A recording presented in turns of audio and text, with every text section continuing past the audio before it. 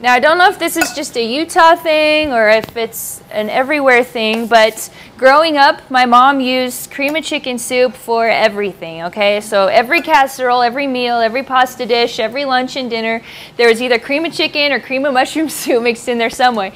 And that's how I kind of learned how to cook. It's just, you know, what do I want for dinner, and throw a can of cream of something soup in there, right? And then I started realizing that I had a horrible reaction to MSG. Every time I ate MSG, I'd get a really bad headache. I'd get puffy. I'd puff up like a blowfish. I would just get kind of hungover, so I couldn't wake up in the morning, and my brain didn't work as well. And so I finally traced it back to being an MSG problem. So I started reading lots of labels and figuring out what had MSG in it and how to replace it with other stuff. And because 90% of my recipes at that time had cream of something soup in it, I had to figure out an alternative. Now, I just want to show you guys a little bit about reading labels. Oh no, nope, you can't see that. Okay, on the label there's two parts. There's the part where it shows you like fat and salt, sodium and cholesterol and all that.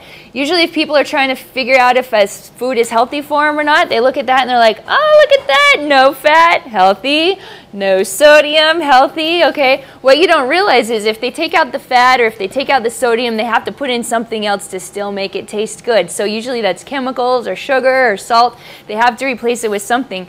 So if you're just looking at this, that does not tell you anything. This is marketing scandal right here is what this little white box is. So when you're reading labels on cans, skip that altogether. Don't read it. What you want to look at is the ingredient list right below it. That's the important part of the can, okay? Now this cream of chicken soup, it looks like on the outside 98% fat-free. Woo-woo, right? Healthy. And it says almost no fat, zero trans fats, not very much sodium. So it makes it look like it's a healthy thing, right? But if you go to the ingredient list, it's made out of chicken stock, white flour, cream, salt, modified cornstarch, chicken fat, monosodium glutamate is like the 5th ingredient on the recipe. So there's actually more MSG in here than sugar. That's a lot of MSG, okay? Chicken skin, natural flavor, and then lots of chemicals I can't pronounce. Canola oil, soybean oil. So this, like, everything in here pretty much is on the list of stuff you need to stay away from that you don't want to eat for your health. There's not really one healthy thing in here. So what we want to do is replace this with something that's nutrient dense, that has lots of nutrition, and is made from whole foods. There's no whole foods in here, there's no nutrition in here, nothing. And plus lots of MSG and sugar. So what I use for, however, this is handy, right? It's handy to open up a can, dump it in a casserole, and make something. So we want something that's equally handy, equally tasty, but way more nutritious, and without putting all that other garbage in there. So here's what we're gonna do.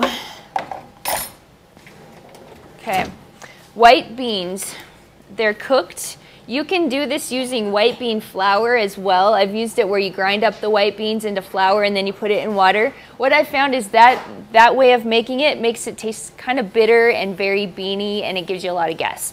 So instead of that, I use cooked beans, and also in the recipe book it tells you how to cook beans because you need to soak beans as well before you eat them. That gets rid of the gassy factor, and it also improves the nutrition and the digestibility of the beans. So all the instructions how to do that is in the cookbook. So white beans, they're really mild flavor, they're white colors, so that's going to work for us, and they're very nutrient dense. Beans, if they've been prepared properly by soaking them and cooking them at a low temperature, they are one of the top 5 cancer fighting foods and disease fighting foods out there. Also, if you're trying to be vegan or vegetarian, which the research is showing us that if you eat more than 10% of your daily calories with animal products, that counts dairy, eggs, meats, fish, anything. Anything above 10% drastically increases your risk of disease. cancer, diabetes, all the chronic illnesses. If you keep it below 10%, then it doesn't really seem to make a difference according to the research. So when you're trying to cut out animal products out of your diet, you need something to fill you up and something that's hearty. Beans are the way to go. They're full of nutrition and they're hearty, they fill you up, and they don't leave you starving at the end of the day. Campbell's does not have garlic in there, but I'm putting garlic in mine because remember how I talked about the flavor enhancers, the herbs and the spices. Onions and garlic also enhance the flavors so that it tastes better. And here's some nutritional yeast. I was talking about that before. See, it's just little yellow flakes. That's going to give it kind of the cheesy, milky flavor of the mushroom soup. And then we've got some vegetable broth. Most vegetable broths, any kind of bouillon or vegetable broth, 99.9% of them have MSG, lots of artificial crap in it, and you don't want that. So this, you can come look at this brand when I'm done, but this is the one brand that I found that it's just made with nutritional yeast and spices, and it doesn't have any MSG or artificial colors or flavorings or anything like that in it. So this is the brand I recommend.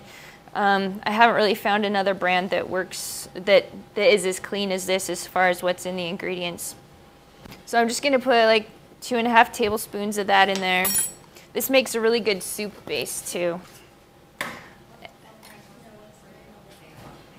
I can't say it, that's why I said come look at it. S-E-I-T-E-N-B-A-C-H-E-R, Seitenbacher, I think is how you say that. So if you want to come look at that afterwards, you can. And I got that at Good Earth. They used to carry it, but I don't think it's on the shelf anymore. But when you go up to the customer service desk and tell them you want it, and they'll order it for you if they don't have it in the store. All right, play. Now, if you want, yeah. At Harmon's? Awesome, it's at Harmon's, thank you.